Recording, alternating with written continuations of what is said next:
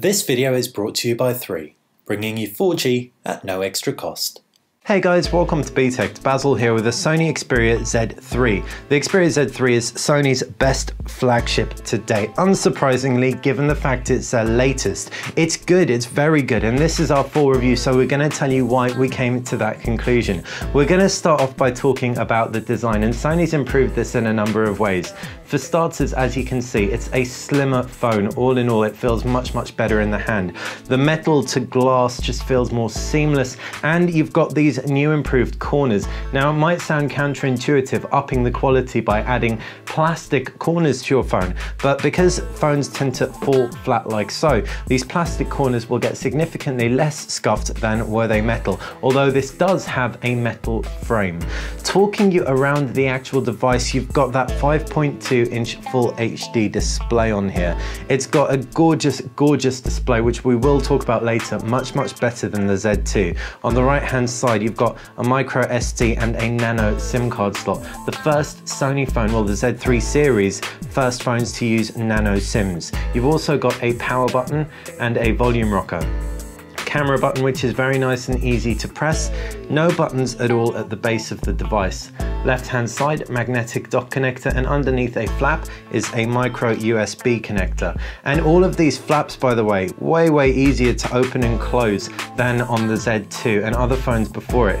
The flaps are there because obviously this phone is waterproof completely, so that you'll be able to use this in more adventurous circumstances. You've got a 3.5mm headphone jack there. You see a dot up there, and there will be a dot down under here, under the speaker, and that's because this thing has dual microphones for stereo sound recording. And you can see our video comparison with the iPhone 6. It really does produce very loud stereo audio. There's a lot of noise cancellation in there, and that won't be to everyone's taste, but much more audible stereo audio than that of the iPhone 6.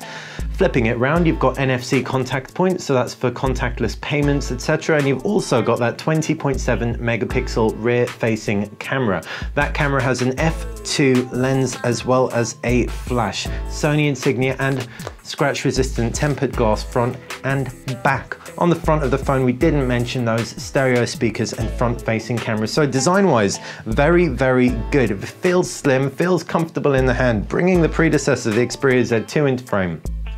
One of the things that we always noted with this phone was that the glass seemed to be a little bit recessed, so edge-to-edge swipes just weren't super comfortable. It's all really been refined on the Z3. You can also see it's got slightly smaller bezels, especially at the side, bringing that head on, and it's also a slimmer, more classically styled device, kind of like a bullet from the side.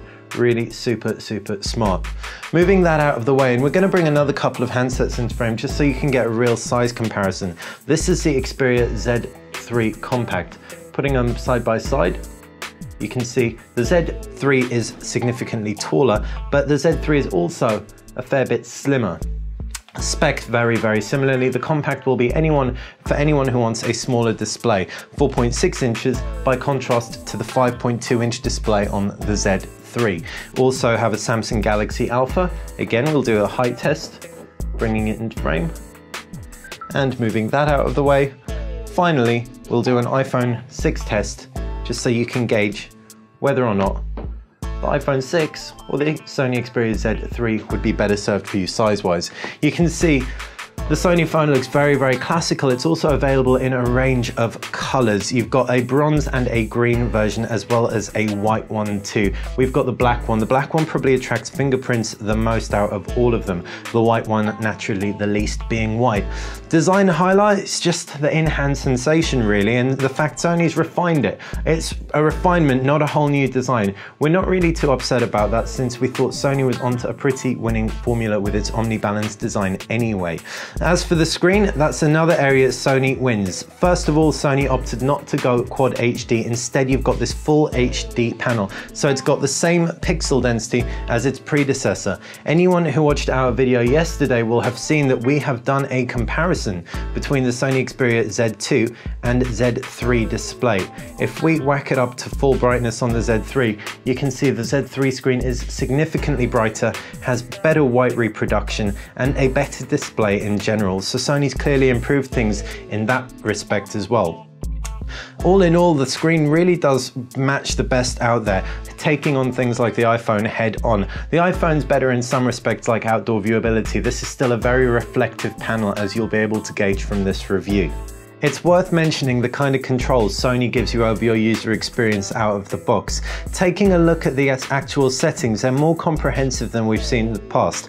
Tap to pay hasn't really been explored. Apps is stuff we've seen. Power management obviously lets you go in stuff like battery stamina mode, for example, and control which applications have access to data, etc. Jumping into display though, we're going to bypass storage, and you've got image enhancement, X reality for mobile, on or off. You can make everything look super vivid. You can also control things like your white balance. So if we jump into that, you can change it so that it perfectly matches how your eyes see things. Glove mode enhances your touch sensitivity of the screen. On top of that, screen rotation, sleep, smart backlight control, which is basically an eye tracking system as we've seen on Samsung devices historically. And you've also got tap to wake, and this is one of our favorite things of all time. Double tap the screen and it wakes. Perfect for a device that's really nice, flat, just like this. Looks perfectly seamless, mounted on a table, and you can just double tap it and see what's going on. There's another enhancement where you can pull down your notifications tray and swipe it up, and every time you pull down, it will automatically clear your notifications. So Sony's done some really nice stuff to the UI on top of the actual core UI. Moving inside that screen, and it is Android 4.4.2. Sony's take on Android has been the same for a very long time. There are a few tweaks in this version, but they are literally just tweaks. So for example, if you wanted to edit your quick toggles, now you have this bar at the bottom that you can select your quick toggles from. You can see what a minor change that is. If we were to pull in our Xperia Z2, that's instead of this menu right here. So it really is just tiny things dotted throughout the UI. This is good in a way because Sony's UI allows for very quick customization of your smartphone. We have the tri-flat theme installed. We can swap out our theme very quickly. So if we apply the Xperia theme, you can see instantly we get a whole new, well, relatively instantly, a whole new look and feel, and it feels a lot more PlayStation-y, a lot more classical Sony.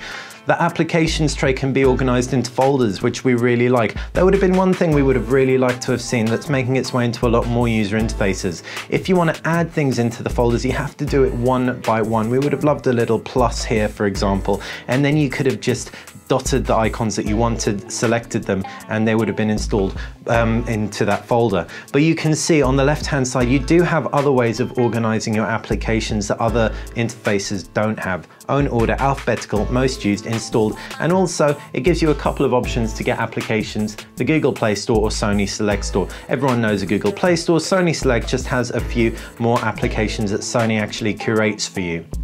So pull down from the top, you've got notifications and you've got quick settings. This notifications shows you LifeLog, which is actually one of Sony's applications, and it leads us on to some of the things you're going to get pre-installed on this phone. And there are quite a few things you will have pre-installed, which include obviously the proprietary apps like Album, Walkman as a music player, movies, and the exciting PlayStation Remote Play, which unfortunately we haven't been able to review because it isn't out yet. We'll come on to that later when we talk about multimedia. You also have What's New. What's New is just going to fire some applications and content your way, and that's also selectable by pulling up from the bottom. We actually don't like being able to pull up from the bottom. We much prefer just having a raw Android experience, so you can swipe up for Google Now. There's also Sony Select, which we mentioned, and LifeLog. LifeLog's probably one of our favorite things of all time, and one of the scariest as well. You can see it literally tracks everything that you're doing at any given time.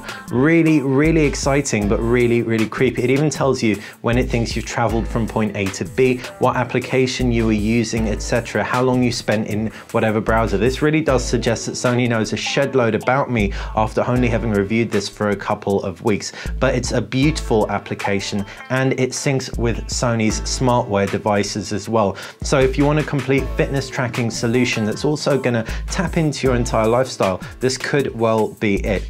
Anyone who saw our Sony folder may well be thinking though, bloatware, and that wouldn't necessarily be a wrong assumption. There is a lot of stuff pre-installed on here, and the 16 gig of memory on this phone is expandable, but it still tends to get filled up quite quickly.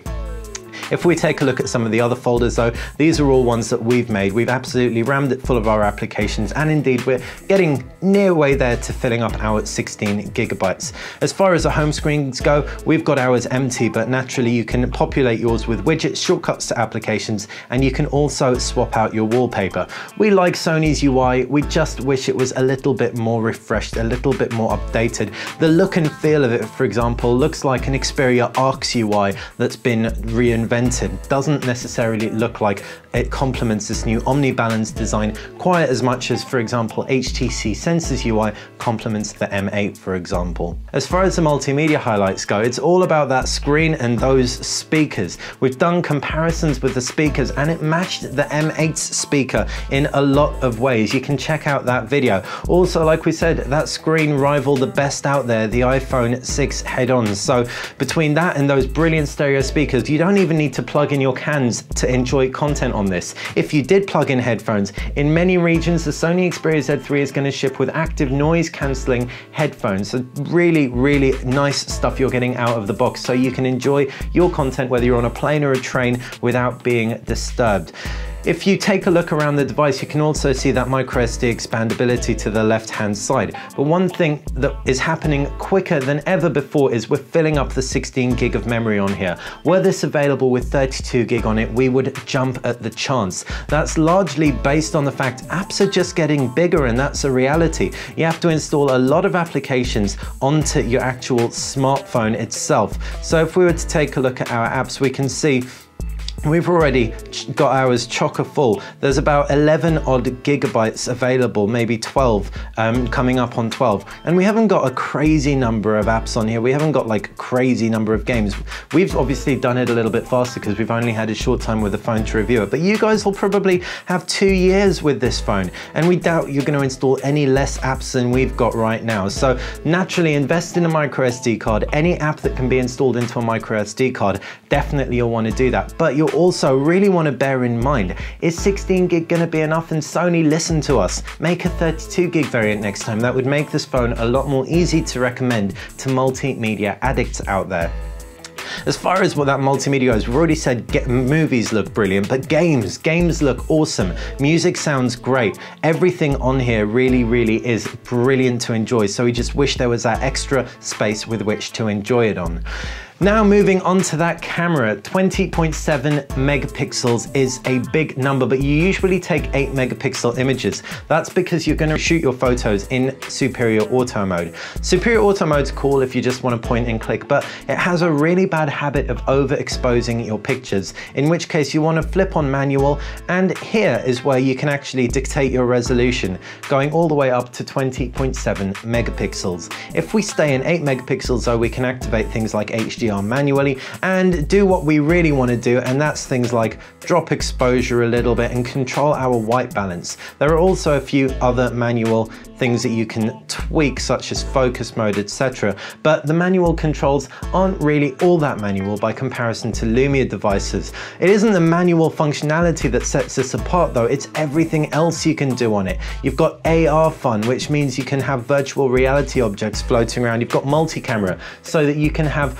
multiple angles of the same scenario. Face-in, which is picture-in-picture. You've also got 4K video, naturally. Time shift video, which we posted a video of, and that's really, really awesome. Shame about the digital zoom on all the video though, and the touch to focus. We would have loved to see touch to focus make an appearance in video.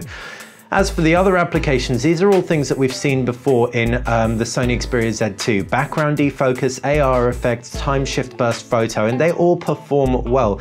Social Live as well has been supplemented with live on YouTube, so you can even broadcast from your Sony Xperia Z3 directly to YouTube, which is super, super smart. We're going to jump into manual mode though, take a really quick picture just to illustrate. Despite the 8 megapixel default setting, you're going to get stupendous amounts of detail in here if the lighting is good, as you can see. and you shouldn't really have any cause for complaint. Definitely, if you get the Xperia Z3, you'll have one of the best camera phones on the market today, and one of the only ones that can record 4K video, and the only one which has active image stabilization, digital image stabilization, steady shot in that 4K video, and it works incredibly well. If you check out our other videos, you'll see some of the bits we're walking, it actually kind of looks like we're floating on air, something we assure you we cannot do.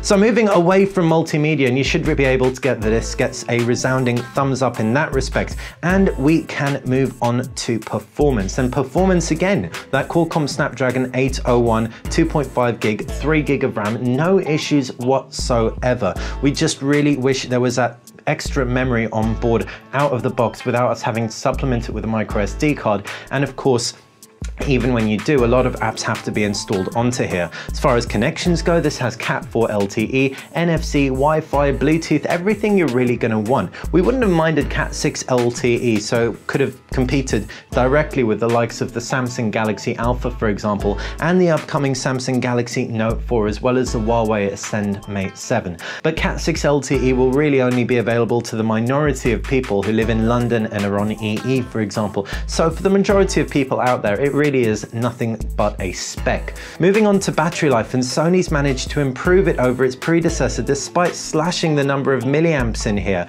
You can see we've flicked on adaptive display while talking to it, and by adaptive we mean auto brightness, and that's because you need to do that if you want to get 2 days battery life out of this. The screen brightness really is a massive factor, but once you do, you won't even need to look at battery stamina mode, for example. It'll actually last around a day and a half easily for power users, and if you're not a power user, up to 2 days. So with that super impressive battery life feat under its belt, thanks to Sony says that display sporting a new kind of technology, we have to commend the Sony Xperia Z3. Sure, this is a very incremental upgrade, but it's better in all the departments it needed to be better. We would have loved to see more memory on here and more internal memory, largely because apps are getting bigger and that's the reality of it. But that's one of the minor quibbles that we've got with this very good handset. Hopefully you've enjoyed our review. If you have, click that like button. If you want more information about the Sony Xperia Z3, fire us a comment in the comments section below. And if you like BTech in general, make sure you subscribe to the channel. Thanks for watching.